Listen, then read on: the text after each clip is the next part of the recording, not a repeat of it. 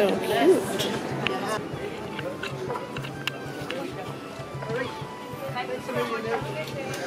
Cute little markets.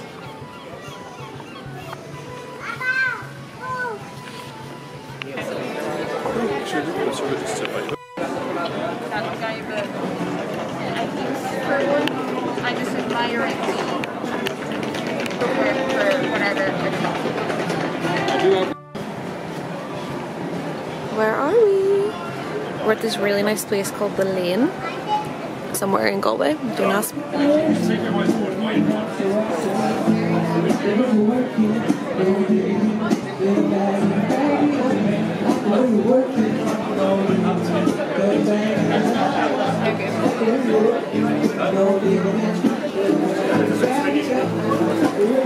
Right. Oh, did you go join in? Yeah?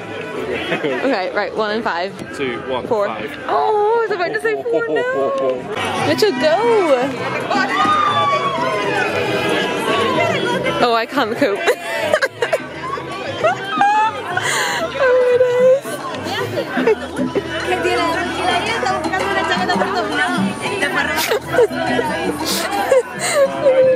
Oh my goodness.